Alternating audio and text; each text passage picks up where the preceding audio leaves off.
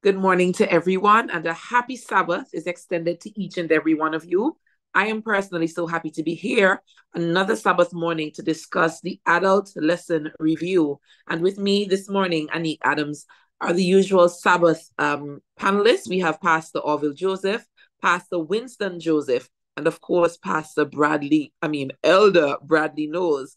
We will have Pastor Sam with us shortly. But until then, we're going to continue and we are going to get into our interesting lesson. We're studying a new lesson where we have entered into a new quarter, and we are studying the Great Controversy. And we are at lesson number 1, entitled The War Behind All Wars. Welcome, gentlemen, to Whispering Hope. Happy Sabbath. Thank you. You're welcome. Happy Sabbathism. Happy Sabbath, Sister Anique. Happy Sabbath, everybody. Just trust that today's study will be just dynamic and wonderful. Amen. Pastor Orville, how are you this morning? I'm great. Happy Sabbath. Amen. Amen. All right. Well, before we begin, I'm going to ask for you, Pastor Sams, to pray for us. And then I'm going to ask Pastor Winston to just have a look at the topic for the week, the Great Controversy. And we know that this is a very important theme in our SDA faith. We know that everything that surrounds us, we have to look at, is impacted by the Great Controversy. So I want you to look at the theme and the sub-theme and to give us any further insights, Pastor Winston, into both of them so that we can situate our lesson for today. Pastor Sams and then Pastor Winston. Okay, let us pray. Almighty Father and our God, we are indeed thankful for the privilege of being able to come on this platform to discuss your word. We are thankful for the topic that we have been given this week, a topic that is dear to our hearts. I pray, Lord, that even as we share our insight, that your presence will be with us, and bless the viewers as well, the hearers, that they too will be richly blessed, that they will be richly inspired and be equipped to face the battle ahead. Bless us now and grant, Lord, that all that we share, it will serve as a blessing to all. In Jesus' name, amen. Amen. Amen. As we look at this heading says, war, the war behind all war. And it gives that grand feel that we understand that this is a war like none other. I mean, come on. We are here in planet Earth, and we have heard of wars here, wars there, but just not a war that engulfs everything. But here it is that when we talk about the Bible, we recognize that there is a war going on behind the scene. As a matter of fact, Sister White will have talked about if we only open the curtains, God will open a veil of eyes that we can see, that we can actually see that the enemy is after us. Like it or not, people have said what we recognize with the Bible is that when we talk about this war behind all wars, we recognize that that's the unseen forces. That is God and Satan. And I'm saying to you, even with the fact that it's going on between these two big forces, we understand that, hey, look, that we are involved in this war. And we must make a decision, whose side are we on? In every situation, we've got to make a decision. This war will determine where our world lies, where earth lies. And we have to make sure that we continue to influence others who need to know who God is. Now, we understand that this war broke out in heaven. And if we understand truly that this war broke out in heaven, then we ought to know that heaven is a calm, peaceful place. And here it is, where God is situated and lies. But here it is that we realize that this war broke out in a peaceful place. Now, there must be something to it. I'm sure we're going to go through it today, that we can see how is it that heaven, a peaceful place, could have a war. But it's interesting to note we ought to make sure that we cock our ears, call our friends, and let them know that Whispering Hope is on. And we're talking about the war above all war. Above all was. So this is the real thing. This is not This is little. the real thing. This is the real thing. All right, no problem. Thank you so much for sharing, Pastor Winston. So, Elder Bradley, I would like for you at this point to read the memory text for the week and to just share with us what you think it's trying to say to us, or what is it we need to be aware of.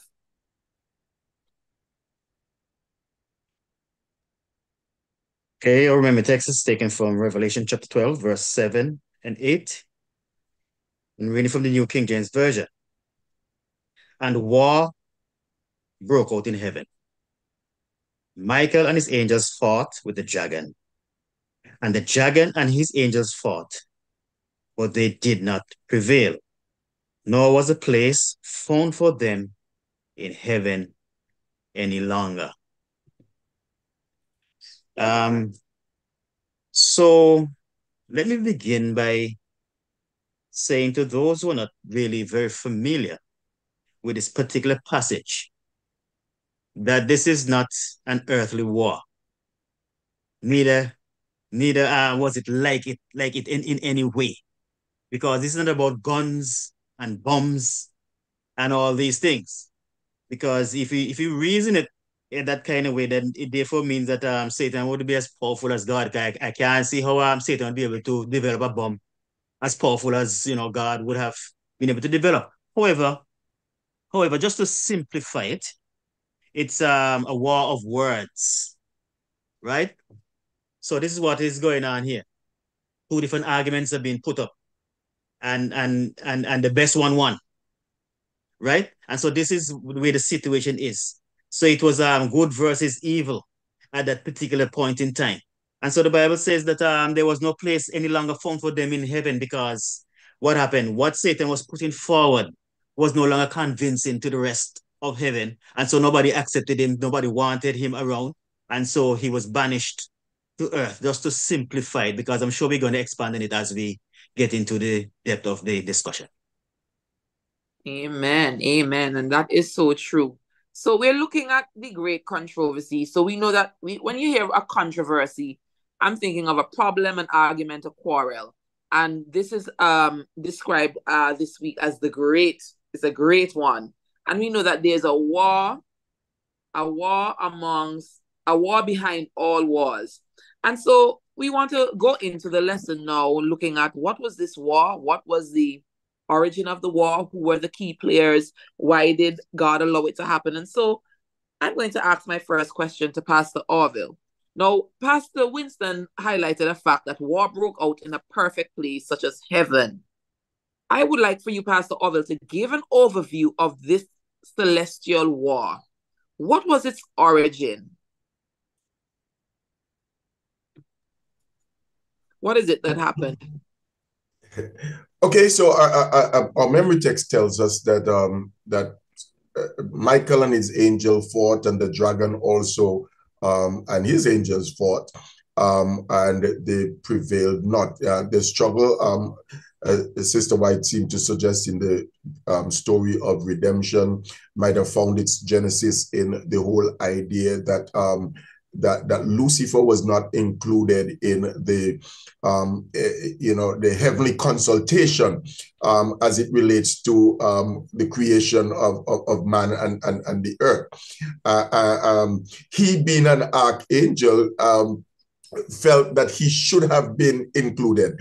I think he had the misconception, like some people do today, that because Jesus himself, with Michael, was an archangel as well, that they were on equal par, but not recognizing that Michael, the archangel, was actually God himself, or God, part of the triune God. And as a result, he started his campaign in heaven to give others the impression that God was impartial, was not impartial, that God had favorites, that if God doesn't like them, that God would certainly shut them out, and so on. And that becomes the struggle. The struggle was between the truth that was in God and the error that was being proposed by Lucifer himself. And as a result, heaven found that untenable, and he was cast out. It is interesting that now, having been cast out, that he was not satisfied with the judgment of heaven, but that he continued to wage his war, but that, as we will discover, will come to an end. Amen. Amen. And so, as you said, it was because of the campaign, and wow, I didn't even, I mean, you bring it to life. So these campaigns have been going on for centuries. We're not seeing campaigns only here on earth when every 5 years when we have elections in most countries. So there was a campaign that was going on. And so this was a type of campaign where the character of God was being slandered, and God was being, there was gossip about God because Lucifer wanted to win persons over to his side, to basically to state that God was unfair and he was unjust. So this is my next question, and I go to Pastor Sams. God is a perfect, infallible God, however, and if we operate from this premise, then how could have sin entered into heaven? What were the causes of Lucifer's rebellion? One of the questions that many ask, and many of us ask, and it still baffles me, how is it possible that war could have broken out in a perfect place in heaven? And we can say, well, unfortunately, yes, war did break out in heaven based on the Bible. But our lesson also explains to us that the war broke out in heaven. Michael and his angels, they fought against the dragon, and he was cast out along with the angels. Now, Lucifer was very talented, and he was one that could have sung with many voices, as we are told. And when he, as it was, went campaigning among the angels to letting them know that God is an unjust God, God gave Lucifer many chances, many opportunities, so that he would repent, from his rebellion. But Lucifer chose rebellion over repentance. Lucifer chose to dishonor his maker, forgetting that he himself was a created being. And this conflict, this cosmic conflict started or originated in a perfect heaven. And from there, it spread out to the entire universe. And thus, the true happiness, the true joy was destroyed. So then, what's the solution? Our lesson also tells us that the only way that can bring this to an end is through the cross. I don't know if I'm going too fast, but only through the cross that this rebellion will come to an end. And I know that we will explore this as we go along. But the point is that we see God's merciful kindness in wanting to give Lucifer another chance to repent. And this speaks also of the mercy and the love of God, even towards humanity, that when we rebel, God gives us multiple chances so that we can repent. And this is the goodness of God. Amen. So even in our in our failures, we can still see God's goodness and his mercy. And that was actually my next question. What were some of the aspects of God's character that were revealed when we reflect on his response to this conflict? Now, I'm going to still ask this question. I'm going to put a little twist to it, Elder Bradley. We see different as thank you so much, Pastor Sam. So you would have set us up by explaining to us how sin would have entered into heaven. What is it that what was the defect, Elder Bradley, of Satan? Because of Lucifer, sorry. Was Lucifer made with a defect? Because I remember if God is perfect and infallible, he cannot fail, he cannot make a mistake. Lucifer was not a defected creature, but how is it that he fell into this, he had the spirit of rebellion? I know this is a very difficult one to actually answer, because it baffles the mind of every single individual. However, let me state what the Bible said. The Bible said that pride entered into his heart. Okay? And that made him become rebellious. Again, the question is asked, how could something like that happen in a perfect place? Well, where there is freedom of choice, there's always the potential for something to go wrong. And that becomes the core issue that is here, that is there, right? So God does not impose his will on any of his creatures, no matter what position they hold, right? God gives us the freedom to choose, right? And so because of this now, he he had the ability to do something that was wrong, even in a perfect environment. Okay? And one of the things I want us to understand as well, that we have to see it from the perspective of heaven, because the truth is that God could not be caught off guard. God, in his wisdom, knew that all these things would have happened. But what are the blessings that come out of this? Because sometimes we don't tend to think along that line. What are the blessings that come out of this? Now we're better able now appreciate the love of God, better able to understand what God's character is like, right? Even though sin and evil and so on have developed in a perfect environment. The lesson I want us to gain from this is that God has remained consistent throughout, right? He has not changed and he will never change. There is nothing that can remove the love that God has for all of his creatures. And throughout this controversy, throughout all the back and forth, God will continue to do his thing, and his will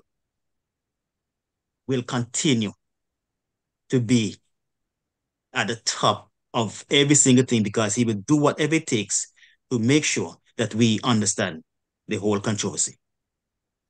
Amen. Amen. Thank you so much, Elder Bradley. So there's a strong point that you made, that God gives us freedom to choose. And once we have the power to choose, something can go wrong. And something did go wrong. So even in our own Christian experiences, we know what God's standards are. We know what his expectations are of us.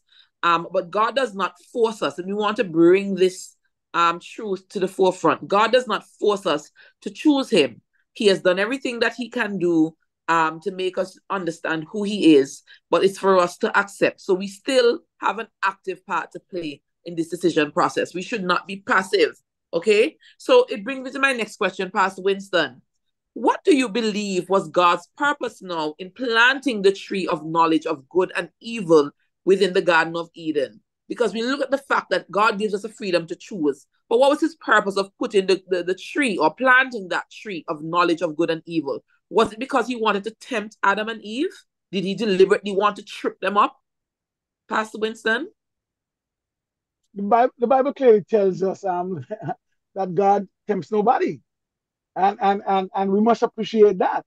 But however, when we look at the tree in the Garden of Eden, we have to also understand that that was for the way that Adam and Eve will continue to be sustained in an atmosphere where they are also they should be living endless life. In other words, God is a God that has no end and no beginning. And when God has no end and no beginning, God created us finite, basically. And so we will also always have to go to the tree in order to extend life. Now, also, there was a choice element in the tree being there in the Garden of Eden. And here it is that Ella would have spoken about choice, but it has to be a choice of love. You see, even in the study tells us that love begets love. Now, what God is doing for us is that God is allowing us to make sure that, hey, look, because of his love, because we have all opportunity, because we have all choice, not God is holding back anything from us, but all choice, that we now need to choose whether or not we are loving God because he first loved us or whatever. Now, when we look at it, I want to just jump into a different sphere here. Here it is that we find Adam and Eve. Eve was taken from the rib of Adam. She was put alongside man to continue to develop with man. Now, Eve would have taken a walk from Adam and she would have eaten the fruit. Adam could have decided, but Adam, in the normalcy of what we consider love, he continued to run behind Eve. And so here's it that sometimes we always continue to run behind the sins of this world when we do have a choice. I want all of us to know that God has given us a choice, and that is love. That is how we can understand who God is. No matter the outcome, no matter the outfall, we have a choice to choose Jesus Christ, to choose God Himself, our Creator, because He could have lorded it over us. And He could have said, you have no choice, you are a robot. But then God would cease to be a loving God. And it's love that begets love. Now, we need to understand, I know there's some persons who are married on the stuff here. And if you love somebody, you don't want to force somebody to love you back. You want to make sure that you continue to give them love. And as you give them love, they will give you back love. And that is the power of love. And God is love. The Bible tells us that. So God would have planted the tree. God would have left the tree there. So Adam and Eve continually have a choice to choose Him. And the reason why it's choosing. Now, the tree of the knowledge of good and evil was placed there, and God told them that, hey, look, this was there. It wasn't hidden from them. That's the beauty about God. God doesn't hide anything from us. And then we have to now make a decision day after day, hour after hour, minute after minute. What's my choice? What's your choice? That's the beauty of the love of God. Amen. Amen. And so, as you said, Elder Pastor Winston, we really can give God thanks amidst all of this conflict, because we can still see love as being the basis of everything. Because in spite of Adam and Eve sinning, God didn't just leave them there to wallow in sin. You know, He took it a step further. He took it a step further. And I'm going to move forward now to another question. I want to thank you so much for that submission, and point to some of the promises that God would have given to Adam and Eve even after they would have fallen. As you said, Adam did not have to, follow in like suit as Eve did. But sometimes when you love, when we as human beings in our human finiteness, when we say we love, sometimes we get we love till we fully, but we have to make sure that all in the lovey-dovey, rubby-dovey. And I mean, all of you are married men. I'm still waiting to have this type of experience in full. But I'm sure when most of you here were quoting your wives, that you attempted to make some decisions that may not have been the best ones. But here we are. So we can see, to some extent, not that we agree with the decision made, but we can understand in our humanness or human nature what Adam would have experienced. But then his decision or his choice to sin and to disobey God had consequences that we're dealing with all up to today. So we know that disobedience is the doorway to sin, suffering, heartache, sickness, and death. When we don't do what we're supposed to do, we find ourselves in problems. I'm going to ask you now, Pastor Orville, what is sin, and what are some of the effects of sin on us and others? Because I'm going to make it a point here that when we sin, it doesn't just affect us personally, it affects everyone. The implications are far-reaching. What is sin? For someone here on Whispering Hope who is still battling with what is sin? I know sometimes, I don't know where I heard it, but sometimes I would tell my daughter, delayed obedience is disobedience. So when I tell you to do something, I want it done now in good time. Not when you feel like, not when you finish watching something on your iPad. I want it to be done now, right? What is sin, Pastor Orville, and what are the effects of sin on us and on others? Right, so typically the typical Adventist would remember that when we talk about sin, that we say sin is the transgression of the law. But there's also another passage that says that he that knoweth to do good and doeth it not, to him it is sin. So sin is choosing not to do what is right or what is good, which in the case is a classical case that we're discussing with regards to the starting of the war that of all wars, if you want to put it that way. But also sin is also described as a lack of faith, a lack of belief that God is who he says he is and that he will do what he says he will do. Okay, and so those are the things that we need to bear in mind when we reflect on our relationship with God. The Bible tells us in Romans chapter 3 and verse 23 that the wages of sin is death. And also in Romans, Romans chapter 5, if I'm not mistaken, in verse 12, that as a result of sin, death comes to all that comes to all man.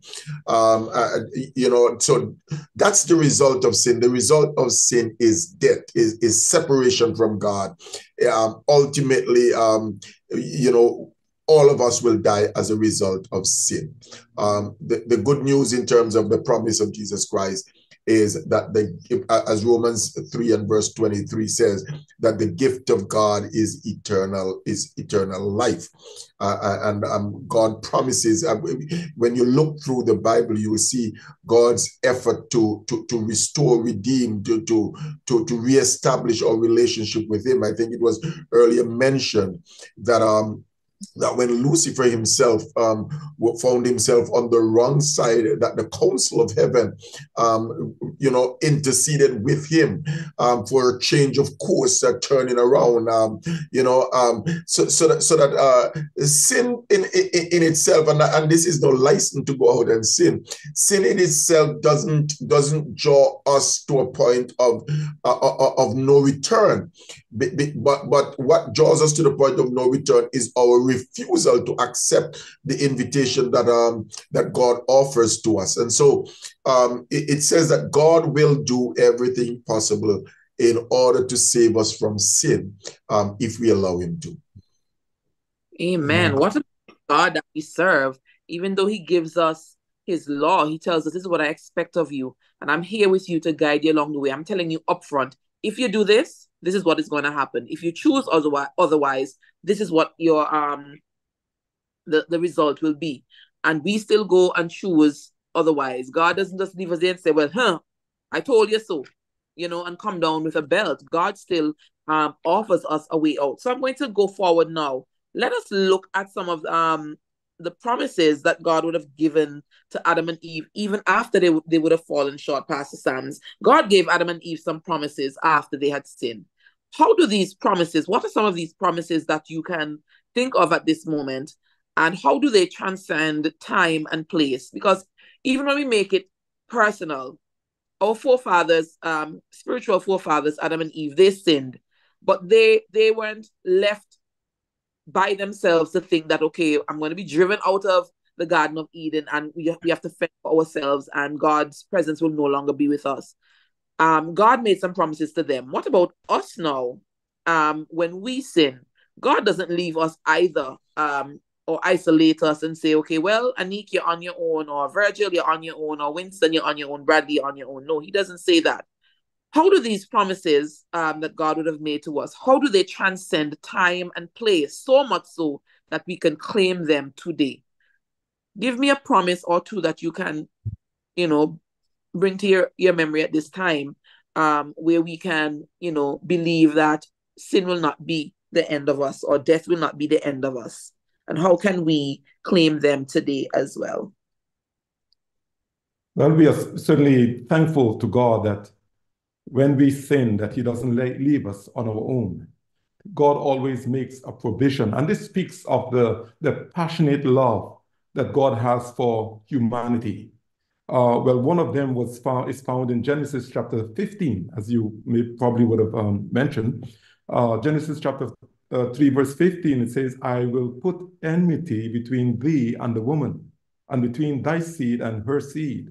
It shall bruise thy head, and thou shalt bruise his heel. In other words, well, of course, this text seemed to have signaled a declaration of war, which the devil determined to win. And so beginning from the descendants of Adam and humanity, we have all paid a price for sin. But we are thankful that we serve a God who has promised that one day soon he will put an end to sin. Because again, in Revelation tells us that he was the lamb that was slain from the foundation of the world. In other words, God had already made a provision so that humanity can experience salvation in Christ. So as much as the devil has determined to declare war on God's people and against God, we are all involved in that battle to which none of us can win had it not been for the grace of God.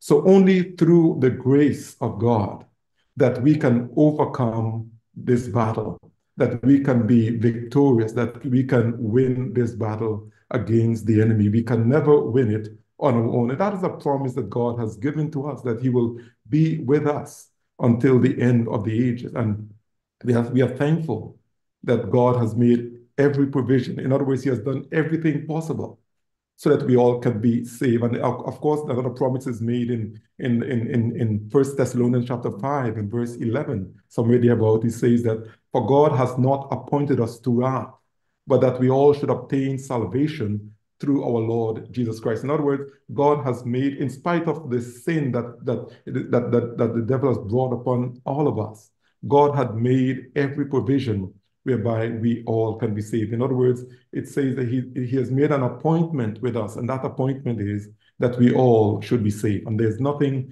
else that God could have done that he has not done towards our salvation. So therefore, if we are lost, it is no fault of God whatsoever, but it will be because of our own doing, our own rebellion, because every provision has been made for our salvation, in spite of the sin that the devil has wrought upon humanity. Amen. Amen. And even as we discuss this whole aspect of the great controversy, we are seeing the character of God being magnified this morning, and it is because of this great love that we see emanating from the acts and God's reaction to sin that we continue to be loyal to him. Sometimes I've met persons in my experience who want to deny God's love, because of some of the sin and suffering that we see in the world. But we cannot mix up, God's character is unchanging and unfailing. And there's so many aspects of his character that have been revealed throughout time. And, just as we discussed just the whole aspect of where sin would have begun, we get a further glimpse into God's amazing love. And so I want us to look a little bit deeper, Pastor Winston, at the system that was created in Eden when Adam and Eve had sinned. What service did God initiate in Eden that would point them to the solution of the sin problem? God gave Adam and Eve a choice. They chose to disobey God. He had to allow them to leave Eden, but he made some promises to them, which Pastor Sams just spoke of. However, they had to initiate some sort of system that pointed to, in the future, the end to the sin problem. Could you mention or refer to mention to us what was this system and what did it really mean, Pastor right. Winston? So as we look at it, even before they would have they're there, and sin is there, and God would have approached them, and they began the blame game, and we do it even up to now today, that somebody's blaming somebody. But here's it that God says. God says that I know that you can't save yourself, and ultimately, as creator, I am the one who created you, and I now become responsible. So in becoming responsible, when God made the promise in Genesis 3:15, and also the one that Elder Virgil would have related to, both have come together. So here is it, that there was a system created, that here it is, that because of your sin, something ought to be sacrificed. The Bible clearly tells us that the wages or the payment for sin is death. And so God would have created a sacrifice. No, they didn't kill the lamb then or whatever. God would have done it for them. And I'm showing each and every one of us that here it is that we are, that a lamb now had to be sacrificed because of sin. And every time if you read the Old Testament, every time that they were sinned, and these guys used to have to make sure that they would have bring a lamb on a daily basis, or as the case may be, for them, for their family. And even if you're in a poor class, God didn't say, hey, look, well, because you're poor, I'm going to leave you out. God brought the thing to the point of even a dove, even a bird. You understand? And we need to understand, because this is an important factor. Sin should not exist in our realm. But here it is, it's brought there. We accepted what Satan was offering. And I say we, because we are cut off of the cloth of Adam and Eve. And so we accepted this. And by accepting this, sin goes down to all men, not just some, but every single one of us are sinners.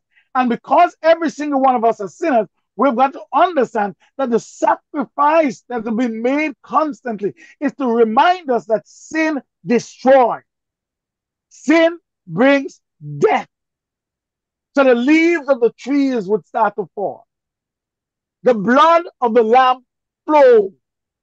And Adam and Eve would have seen, hey, look, these things that they would have admired, these things that they would have been going around and taking care of, because God would have given them the mandate to take care of these things, now was suffering. And that's the same suffering that He promised that He would send Jesus Christ. Jesus, the Lamb, represented Jesus Christ that will come. You ask us the things that will happen in the future. And if we see it and we read the word, we'll understand that God would have prepared that system such a way.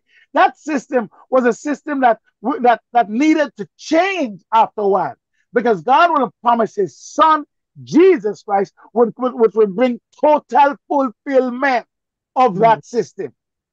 You see, when Jesus Christ was here, and that's why we around the world, they're looking right now at Easter.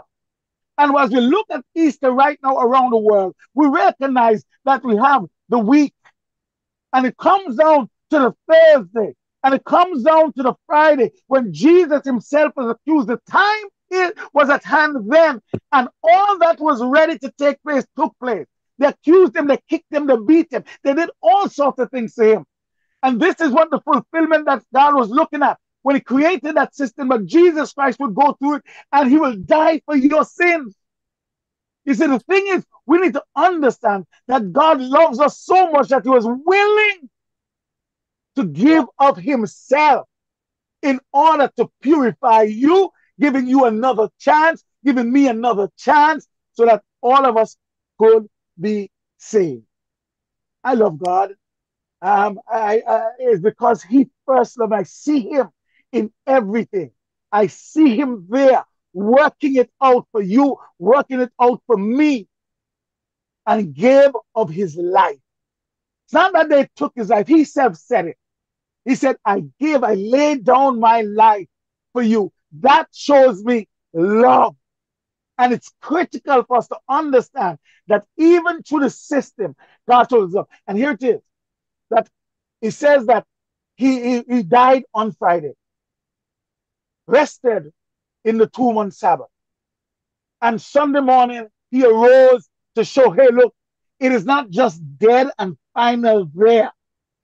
When I rise, it depicts the fact that my people, those who follow me and die, they too also will rise.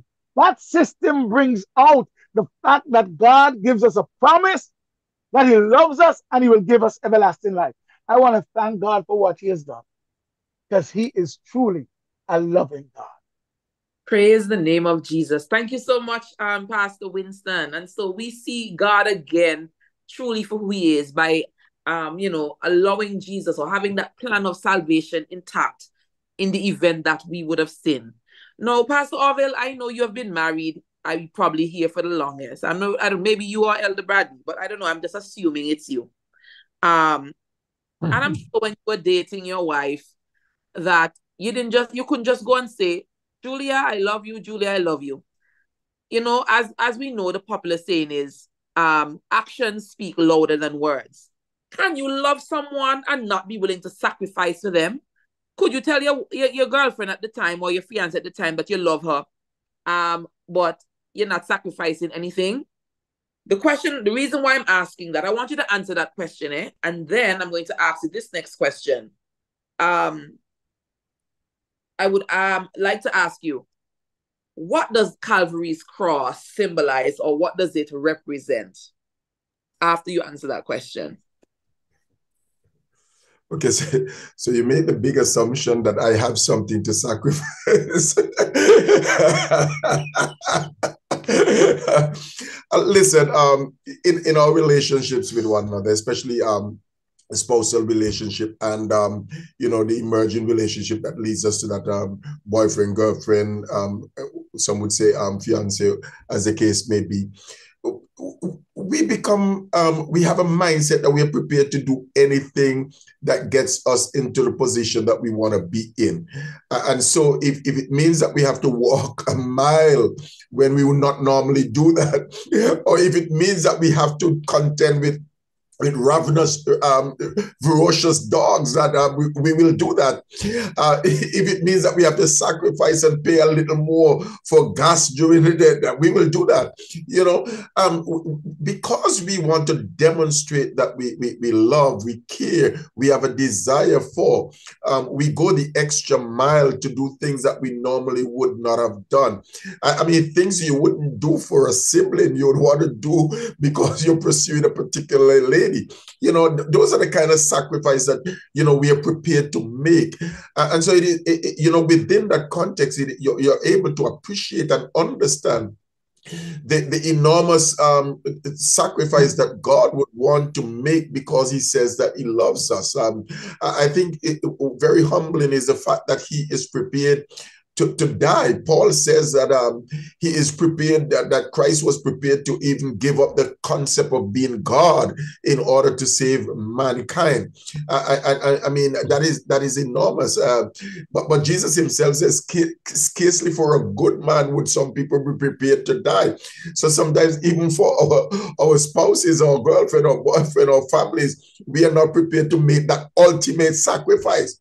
But God commended his love towards us in that while we were yet sinners, while we were yet sinning, he went ahead and died because he knew that through his death, we would be able to be offered the opportunity to be saved, to be redeemed, to be restored, and to be reestablished, to escape to overcome the scourge of sin, which is death, and be able to live eternally.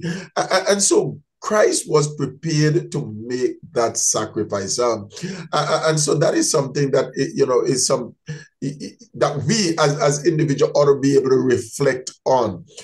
Yes, we will go to this point and no more. I mean, even in our relationship, we would say, there's some things I'm not going to tolerate. If you do so and so and so, I'll divorce you. I'll get rid of you. I'll move away because I will not tolerate that from you. But God says, hey, listen, no, as it comes to my relationship with you, I will do everything, no matter what you do, in order to restore you.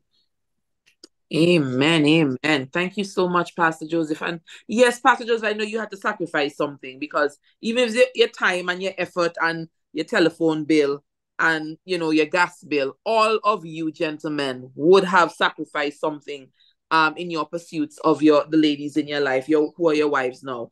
And so we are happy and thankful to God for the cross, because in the cross we see, the ultimate demonstration of what love really is. Because I wouldn't do what Jesus would have done for anybody. All the love, I love you. I love you until the grave. Pastor Joseph, Winston, sometimes you love somebody and you see them going on in the grave, But I don't know which crazy person jumping in any grave. But I love you. I love you like how we say no, a cat loves milk. I am not jumping into the grave for a soul. So you can imagine God would have sent his son, Jesus Christ, to die for us. And so I really think that the cross is a powerful symbol and demonstration of Christ's love. And so we're thankful this morning for that, because that gives us hope. It gives us hope in a real sense. Because even if God could have sent Jesus to die for Adam and Eve, who would have committed this grave sin that has such wide or far-reaching impacts on the human race, even up until today, we are still battling. The great controversy still rages. We know that Jesus is our hope, and we can continue to trust in him. So this is my next question. What should our response now be, Pastor Sams, to the cross and this demonstration, the immensity of Christ's demonstration on the cross? Yeah, our response to God's love based on what he did on Calvary. Now, it's the same as you mentioned earlier. You referred to Pastor Joseph as probably the longest being married. Well, in a few days from now, I'll be celebrating my 40th anniversary. And certainly, I must say that because of my love for my wife, and I do believe that had it not been for some sacrifices that I have done, for her, that our marriage may not have lasted. Because we love, and as we are told that God says that if you love me, keep my commandment. So therefore, my response to his dying on the cross, I have no other choice but to love him and to do whatever he tells me to do so that my salvation is secure. Now, I'm not doing it just because I want salvation, but because I've already received salvation from him through his sacrifice, through his death, that whatever I do it out of gratitude. I do it out of love. I do it because of what he has done for me. And so it's a natural response on my part to love him and do whatever he tells me to do. Amen. Amen. And that is such an amazing thing there, Pastor Sams. Pastor Sams, 40 years. Yes. I'm going to give you a secret. 40 years is all of my life and some. So I want to congratulate you and say congratulations and God's richest blessings in advance for when that wonderful day comes. Pastor Orville, I don't know how long you have been married, but I don't know if 40 years. You're at 40 years yet, Pastor Orville, but I know I'm just getting out of 30. Okay. All right, so then it's Pastor Sam. So I take that back. But at the end of the day, the point that we want to make, Whispering Hope family, is that God is able to keep us. God has already said to us, listen, Lucifer will deceive us. And we see this coming out in the lesson, but Christ is going to prevail. And so if we already know the ending of the story, God is so good, he doesn't leave it for chance or by chance what's going to happen. We know that Christ has already prevailed, and God has promised us, even as Pastor Sam would have said in Genesis 3:15, what is going to happen. Satan cannot prevail. The serpent's head is going to be crushed. Why is it still that a lot of us are living contrarily to what God wants us to live? Because God has already done everything that he can, like we said, to see us saved.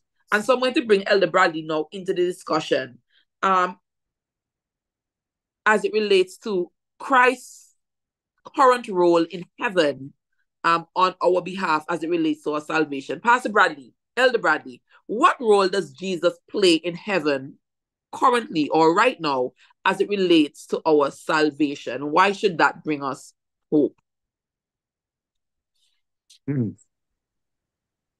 Okay. Let me go to the last part first. It should bring us hope because it therefore means that God is interested in us from the beginning to the end. He never leave us alone. Right? So Christ plays a pivotal role because I want to view it in the context of how the ancient Jewish system used to function, right? Because the judge was also the lawyer, right? And so it therefore means if you take a case and the judge is the lawyer, you're in good stead, right? So it therefore means that we have somebody there in heaven who understands our plight. Someone who sits in a position of power to be able to help us with whatever struggles or challenges that we may have, right? For the Bible says clearly that we have an advocate with the Father, Jesus Christ, the righteous. It's instructive to understand that he did not say an advocate who, but an advocate with. They're all working together to make sure that we are saved. This is essential to understand because sometimes we get off on certain tangents and say certain things which make the Father look like a villain, right? And what the Father is interested in thinking about the blood of Christ and those destructive things and so on. But it has to be instructive to us that is what God is about. God is about love, and God wants to make sure that all of His people make it into the kingdom. And so there's always representation there. Hence the Bible says, come boldly to the throne of grace, where you can find mercy and grace to help in the time of your need. Why can you go boldly? Because there's an adequate representation there. There's somebody there who is on your side, and grace is available, and grace is free. Grace is greater than all our sins. And sometimes I think what the challenge is for us is that it is too simple, right? Because how can you attain eternal life by just going to God and, just pouring out yourself?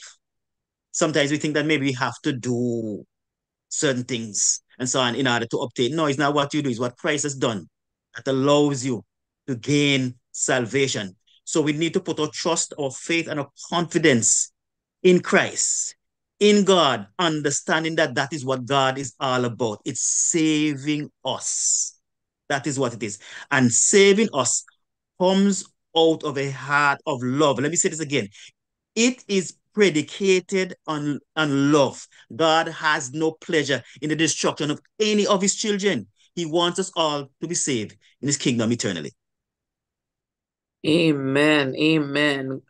God wants all of us to be saved into His kingdom eternally. And as you rightfully said, Elder Bradley, what Jesus is doing in the heavenly sanctuary is key and should key to our salvation and should give us hope, because many of us are chained to our past through self-condemnation, guilt, and shame. We come to Jesus, even those of us who were raised in the church, who would have had the privilege of being raised in the church, we face temptations as well, because Satan is not letting us up. He's constantly tempting us, constantly coming against us. And so the conflict is real, the battle is raging. However, the point I wanted to bring here is God has given us hope through His role currently as our high priest in the heavenly sanctuary, and He lets us know that His grace is what is sufficient and is going to take us through. I'm going to ask Pastor Winston at this point to read for us Hebrews chapter 4 and verse 16. All right. And my question is, how can this verse be a source? How would you use this verse to encourage a new convert? Or let's say, I think, Pastor Winston, I'm not sure if you still are part of our prison ministries. You enter into the prisons and you minister to persons who are inmates there. How could we use the verse found in Hebrews chapter 4, verse 16, to offer God's children peace, hope, and assurance of His love for them, even in spite of their shortcomings? as we look at this, we need to understand that what comes before this is also important, which is Hebrews 4:15 says, "For we do not have a high priest who cannot sympathize with our weaknesses, but was in all points tempted as we were." Now that has been mentioned before, but what it tells us is that the Godhead, the one who is there, which is Jesus Christ, he has been on earth. He has gone through the things that we have gone through. And so he can identify with the trials that we have. And so here comes now Hebrews 4 and verse 16. Immediately after, he says, "Let us therefore come boldly, because I know that Jesus Christ come from Bakayah, because I know that Jesus Christ have been in the dungeon, in the gutters with me, because I know that Jesus walked the dusty roads and people would have spat upon him and kicked him and done all sorts of things, because I know that Jesus Christ sees, he has been there, and he understands my plight." Then here's what it says. He says, "Then I can come boldly." So even when I go to prison ministry, I've been there for a little while, Sister Anique, because we have changed over the yes. But I'm going back as Pastor Alfred said, "Come." So I'm there. I'm saying, he says, no matter what you've done, Winston, no matter where you've been, Winston, no matter what you've done, Anique, no matter where you've been, and it goes not just for us as Seventh Adventists, but for every single person in the world, no matter where you are. It says, "Come boldly." I don't want to use boldly. It says you can be confident. You can come confidently to me. And that's why I like the fact that you said we have the book, we see the beginning, we see the end of it all, and so we can come with confidence to God. It says, "Come boldly to the throne of what? Grace." The grace that we do not deserve. In other words, you don't have to work for it. You don't have to go and bow down 10 times and walk upstairs and do all. We can come boldly because we know that God is saying that this grace is free. Amen. It's free. All we need to do is want it, and we're going to work. We're going to make sure that we go to God for it. We don't have to work for it, but God is going to work it out in our life. And it says that we may obtain mercy. If I truly believe that I'm a sinner and that I can be saved by grace, then I will in turn get mercy, which is that everlasting life, where Jesus Christ would come a second time. And when he comes a second time, he's going to reward me who don't deserve it. Imagine that I'm getting two rewards. I don't deserve it, but God has given me grace and he's given me mercy. And here it is, he says, to find grace to help me in my time of need. I don't know about anybody out there, but I want you to know full well. Here it is that God is putting before you. That grace that none of us deserve. No pastor deserve it. No pope. Nobody deserve it. But I'm saying to you, because we're all sinners. Sungula better than lungu. None better than none. And God is giving us that unmerited favor because he wants to save us. That's the love of Jesus Christ. That's the love of God. And I'm saying to each and every one of us, you can reach your hand out and you can say, "God, take my hand, help me through it. Help me through the lying that I'm accustomed to do. Help me through the stealing that I'm accustomed to do. Help me through the whatever problems that I'm in. Help me through it." And God is going to do it for us. So this verse tells us, therefore, that because Jesus has lived through it, he represents me. But mark you, he lived through it because he was sinless. He's a sinless God. So his sacrifice is not the sacrifice of lambs or goats or whatever, but his sacrifice as Jesus Christ can save you or me even now. Amen. Amen. So we can have confidence in Christ because he is the one who gave his life for us. And Christ says, just to complement what you would have said, Pastor Winston, in Romans 8:1, the Bible says, there is therefore no condemnation to those who are in Christ Jesus, who do not walk according to the flesh, but according to the Spirit. So, as you said, no matter what we would have done or where we have been, we will fall, we will get back up. God wants us not to stay in that state where we have fallen, because Adam and Eve fell. They were made perfect as well, but they fell, much less us, who are so many years down in our human existence. So God wants us to remember that we are not condemned, and we're not to hold ourselves as prisoners, in our own minds and how we operate. God wants us to hold on to his promises. He has died for us, and he wants to welcome us into heaven. As a matter of fact, the lesson says something that I want to read here, and I want Pastor Orville to add to this for me. The lesson says that when the great sacrifice has been consummated, Christ ascended on high, refusing the adoration of angels until he had presented the request. I will that they also, whom thou hast given me, be with me where I am. So Jesus said, I am not going to accept any worship until God, Father, you accept these persons for whom I have died. And then the lesson says that we see the inexpressible love and power coming forth from the Father's throne. And God says, let all the angels of God worship him. And so it is after, God is like, I went to war, I died for these persons, I am bringing them. I'm bringing the persons for whom I died to you, to show you so that you can approve of them before I accept any worship. And so we can all give God praise and thanks for that, and to look forward for that day when Jesus comes back to take us, his faithful children, home. We want to thank God for being our high priest. We want to thank him for being our creator, our redeemer, and our friend. Because, when we go back through the ages, going through the biblical accounts of Genesis and with our forefathers, we have looked at today the origin of sin, the reason for sin, how that would have affected us then and even now.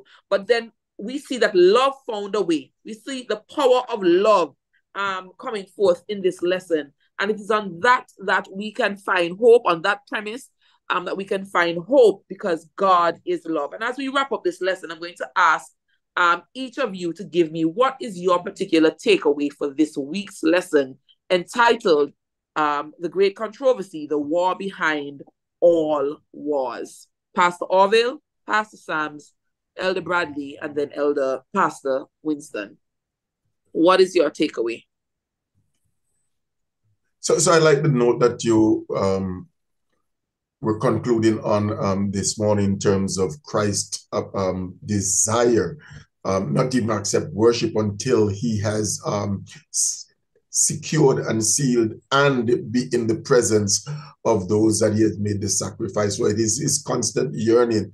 Most of us see the cross as the thing he went to for our redemption. But again, in John 14:1-3, that was his expression that you may be, I'm going to pray a place that where I am, here you will be also. There's a desire on his part to spend eternity with us. He wants us to be in his presence, so that he lost a third of heaven, but he is gaining a host of individuals who are loyal, faithful, and dedicated to him, who will worship him throughout the ceaseless ages of eternity. I mean, I can't help but think how the angels were moved by the fact that Satan accused him of being so selfish, arbitrary, and so on, but yet he's giving up his life to save individuals. But now he's saying to those very angels who want to worship him for what he has done, hey, now wait, hold on, because it is not over until they're in my presence, till we are fellowshipping together, till we are enjoying heaven together. And that is the beauty of the conflict, that we can have this assurance that God has put everything in place, that even in spite of Satan's continued onslaught, his hope is that we all make it to the kingdom of God. Amen. Amen. Thank you so much for sharing your final takeaway, Pastor Joseph. What about you, Pastor Sams? Yeah, this lesson has been such a great inspiration, and it is very dear to my heart, and I know that it is dear to the Adventist heart as well. You know, that my takeaway is that although there are times when we feel that the battle is lost because we are all in a battle, but with Christ, we are always winners.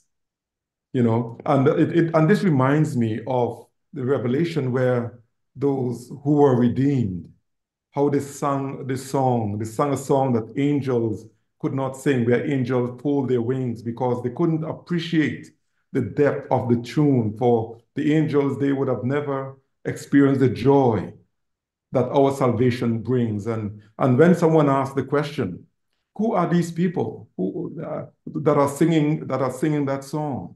And John responded, and this was probably a rhetorical question because he says that these are they which came out of great tribulation, who have washed their robes in the and made them white in the blood of the Lamb. And in the final analysis, Christ will be victorious, and that Satan would be put away.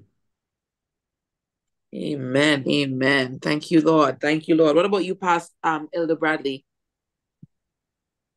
Okay, I want to use the words of a song, which I think best describe what I want to put forward. And the song says, Jesus, my Lord, will love me forever. From him, no power of evil can sever. He gave his life to ransom my soul. Now I belong to him. Now I belong to Jesus. Jesus belongs to me, not for the years of time alone, but for eternity. There is hope in Jesus, and we can trust in him completely. Praise the name of Jesus. Yes, we can trust in him. Pastor Winston, what about you? Thank you, Elder Knowles. Sister White writes in Ministry of Healing, I think it's page 249, and she says, he took humanity upon himself, knows how to sympathize with the suffering humanity. And that's a powerful word there I'm looking at. And if you're looking at Jesus Christ, who was able to take humanity, sympathize with us. That's my takeaway now. God knows there's hope in Jesus. He sympathizes with me because he knows me. He knows everything about me. I'm happy that we have hope in Jesus. Praise the name of Jesus. We want to thank you this morning for studying with us on Whispering Hope. Thank you, Pastor Winston, for sharing your final thought. We have been looking at the topic, the great controversy. But today, quarter 2, lesson 1, we studied the war behind all wars. We looked at what really was the cause for the constant war that we are all in. Whether we believe it or not, we are all soldiers in the war.